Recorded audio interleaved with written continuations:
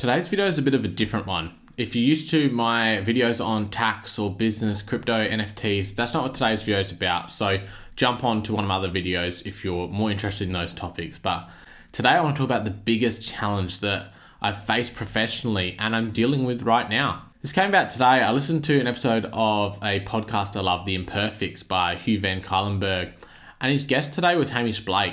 And he talked about self-doubt, and it really hit home for me about some of the self-doubt I'm having at the moment, who I've had through my career and probably will continue to have. And I really realized that self-doubt is normal. So I want to talk about that. I want to, put it out there and explain how I'm feeling about things. And I think it does have some key lessons that people can take into investing or into business about conviction, patience, and self-doubt, and how all these things combine to sometimes cause some real struggles, but also can be used to further where you want to get. The first one I'll talk about is self-doubt. And that's something I'm struggling with at the moment. It's that self-doubt of, is what I'm doing good enough? Or is it intriguing enough? Or is it connecting with people? This is definitely risen through my NFT project more than what I've ever faced in any other aspects of my business. So my NFT project started really well. I had 20 sales in the first week. Things were going really well. Week 2 only sold 3. And I know that it has value and I feel like I've put a lot of time into it, but it's been a lot of self-reflection to go, and that doubt starts to creep in as well. Did this really connect with other people? Was it too complex? Does it not provide value? Is it really what people are after? Did I innovate enough? And you start to question all these things in your own head and start to go, well, do people really, and then it evolves further than just that, and you start to go, well, do people really care about me as a person, or are they just here for the educational knowledge? And that's fine. Some people may just want that educational knowledge, and that's an acceptance that I have to have. At the moment, I'm building an audience and building a reputation of trying to provide value to people, but people may not connect with me personally. That's nothing against me. It's just they may want to learn the information, take it and go, and that's perfectly fine. And that's why I'm doing YouTube, is to provide value to people, and I'm not always going to connect with people on those levels. And there is a big difference in providing value for free and asking someone to obviously put their hard-earned money down on the line. And that's obviously what this NFT project will require from people. They're going to have to pay for something, and you start to have that self-doubt creep in as to, well, is what I'm offering or is me as a person really that interesting? And I think that's when I really realized that, well, everyone has self-doubt. And listening to Hamish talk about it, he's a successful comedian. He seems like the most confident person in the world. And to have that realization that he has self-doubt himself creep in, it did make me go, well, that's a normal thing. And how can I turn that self-doubt into conviction? And that's when I kind of linked the two together and thought, self-doubt, how about I take that self-doubt, I embrace that self-doubt, and I turn that into conviction to further what I'm trying to achieve. And conviction's a big thing that Gary Vee talks about in his recent book, 12 and a Half.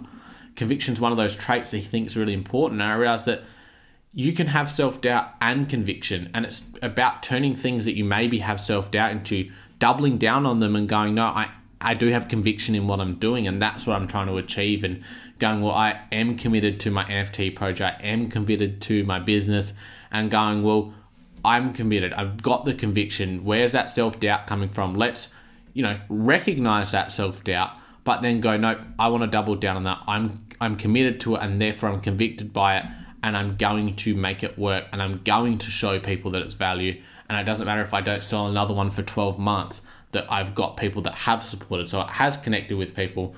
Work on connecting with those people, providing value, and continuously doing good things and trying to be a good person and continue to create that content.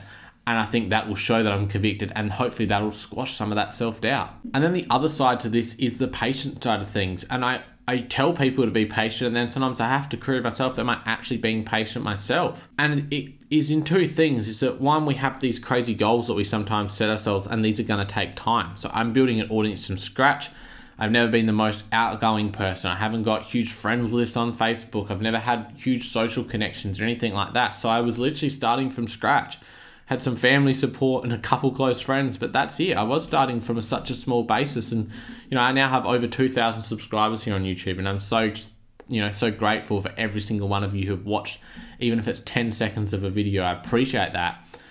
But to try and launch an NFT project where I was trying to sell 1,200, I need to have that understanding, that patience. It's not going to happen overnight, and you know, it's going to take time before people were willing to pay for these things, even though I may be providing value. And I've learned that through my business that, you know, I was looking at some figures earlier, and in this financial year, I'm going to have done 5 times profit what I did the year before.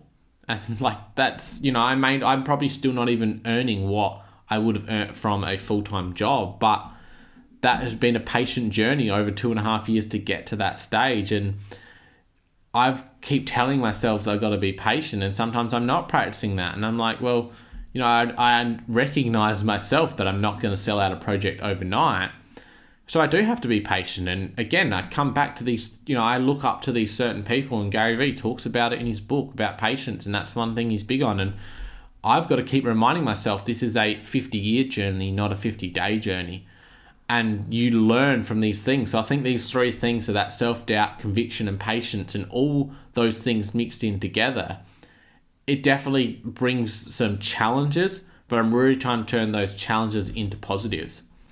So my reason for doing this video is I was really struggling on a topic, and it just hit me that, well, why not talk about some of those struggles that I'm having and some of those doubts that I'm having? And I think you can utilize these things in a range of things. So if you're investing, you need to have conviction in what you're investing in. You know, you may have that self-doubt that you're a little bit unsure or you're new to something, but giving it a go and being convicted and backing that in, and then having the patience that it's going to be a long-term approach. You're not going to get rich overnight. Or if you're starting a business, I think that's, you know, you have to have patience. My business has shown me how patient you need to be. But you definitely have to be convicted. You have to have that conviction that what you're doing is going to work. It does provide value, because you will have doubt creep in at times, like I'm having today. But you need to have that conviction that what you're doing is actually valuable, because if you don't believe in it, why would someone else believe in you? And then to bring these things into a life point of view, we have self-doubt in a range of areas in our lives, lots of different challenges, but having that conviction that you're trying to be a good person, trying to do the right things, aiming for healthiness and happiness, and, you know, providing value to others and being there for others is what is really important.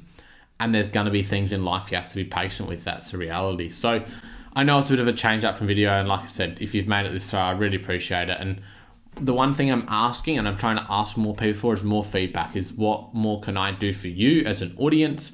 You know, is there topics you want me to cover on YouTube? Do you want me to talk about this kind of stuff, challenges I'm going through? Is there social media platforms you want to see me produce more content for?